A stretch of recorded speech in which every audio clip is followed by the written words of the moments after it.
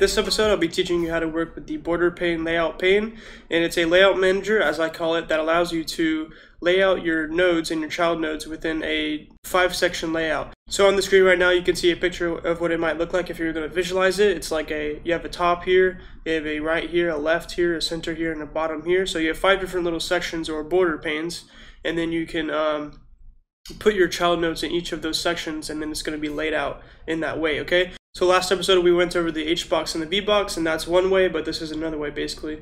And yeah, so it's very simple. This is going to be a very short episode because it's so simple, but let's get right into it. So border pane, and then we're going to call this root because it's going to be our root node for our JavaFX application. And so we're going to say new border pane, okay? And there we go, okay?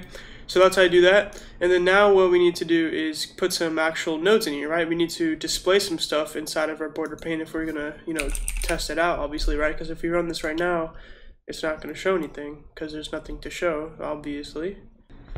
See, like, it's just that, right? And by the way, let's set this to a 500 by 500 square so we can just, it'll look better if we do that. So 500 stage.set height 500. Okay, so now we got a nice little square. So like I said before, we need to put something inside of the border pane so we can see how it works. So let's just create a bunch of buttons to put inside of here. So we're going to do 5 buttons. So B1 is for the first button. Say new button, and we're going to say 1. And we're just going to make 4 more of these because we need 5 total, because there are 5 different sections within the border pane.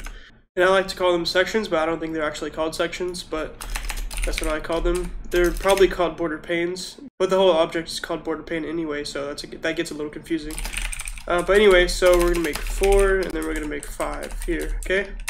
So there we go, we got 5 buttons, and now we want to display them within the border pane. And so usually whenever we want to add a node or a child node to a parent node or a layout pane, we could simply do root.getChildren.add all, right? And we could do that usually, but that's not how you do it with a border pane. Because if we do it like this, we're not telling the border pane where to display these different nodes that we're adding, right? Because the way the border pane works is it has 5 sections, and we need to tell each child node we put in that border pane which section it needs to be inside of, right? So if we run this right now, nothing is going to be displayed because we haven't told it where to display those child nodes. So yeah, you can't use this with border panes exactly, okay? So the way you would set the location for a child node in a border pane, you would do b1 dot, you would do root dot set, and then you have all these different set methods here, okay? And the most important ones are the 5 set methods for the sections. So you have set right, set left, set bottom, set top, and set center. So we're going to set the first one to set center because that's the most basic one, I guess. And so let's see how that looks, okay? So we're setting this node to the center of the border pane. Really simple. And there we go. So now we can see it that it's in the center. Really awesome, right? Really cool. So now we can add these other ones if we want to by calling upon the other methods that come with the border pane. So set right, set left. We'll do set top first. So set top. So set top is going to be B2. Root.set bottom is going to be B3. Set left is going to be B4. And then finally, root.setRight is going to be B5, okay? So those are the 5 child nodes that we're adding, and then now let's see what this looks like. And I'm just going to warn you right now, it's not going to look how you expect it to look. So yeah, 2 of them are up here, which is not exactly what you expect because we told 1 to be in the center, which it is, but then we have 2, and then we have 4 are up here, right? And then we have 2, which is supposed to be at the top, and it's also on the left. And that's a little confusing because you might think whenever you put something in a section that it's going to be in the center of that section, just in terms of its layout. But with buttons, it's a little weird. It just puts it to the left of the section, basically. So there's a way to control where you want the node to be within the section. That's called a setAlignment method here. It's within here. It's called, yeah, setAlignment. It's within the border pane class here. I have the documentation open, and it accepts 2 parameters. You accept the child node itself, and then you get the position for that child node. And we worked with the position object before whenever we're changing the alignment of stuff. So this is the alignment, right? So it's basically going to take that child node and then set the alignment for that child node in the section. We'll see how that works in a second. But first, recognize that it's a static void method. That means that we need to call it from the class itself, not from the object of the class, because it's static, and that's how static methods work. Static methods, if you don't know, you should know, but static methods are basically methods that you can call directly from the class without having to declare a new object of that class, okay? So now let's open this up here. And let's try using this cool method, right? So like I said, we need to use the class to declare it. So we can do borderpane dot, and then now we have all these different methods here. So setAlignment, it's a static method, so it's available right here.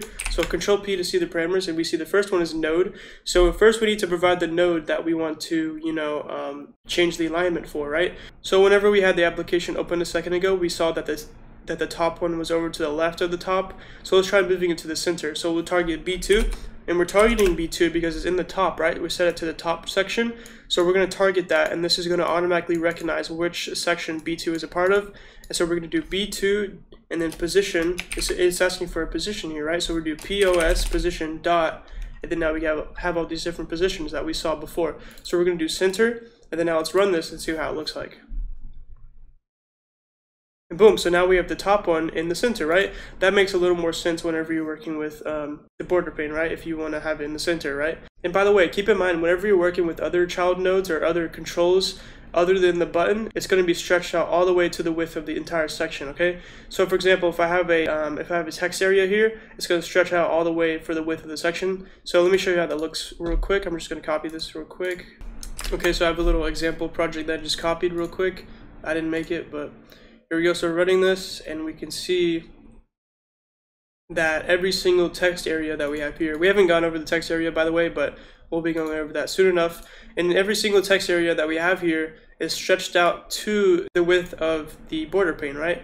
Or each pane inside the border pane. So we can see that the top one is extended all the way because the entire top section is like this. And I'll put that picture back up here so you can see what it looks like. So that's why it's stretched out all the way, because if you see that picture on the left, you can see that that's how big the top section is, right? So yeah, again, it's just going to stretch out to the entire width of the section that it's currently in, okay? That's just how it works. And for some reason, the button doesn't work like that, but now you know, okay? So yeah, that's how you set the alignment of a child within the border pane, in case you ever need to do that like we just did here. And so let's test it out one more time. We'll try moving this 5 right here. The 5 is in the right section, so we're going to try moving it to the bottom center or something like that, right? So let's try doing that so we can target it by doing borderpane dot set alignment, and then we're going to do B5 and then position dot let's see, baseline center. Maybe that, I think that's probably the bottom, maybe. Let's see how that works. And no, that didn't do anything. Okay, so let's try, see if there's a better one we could use.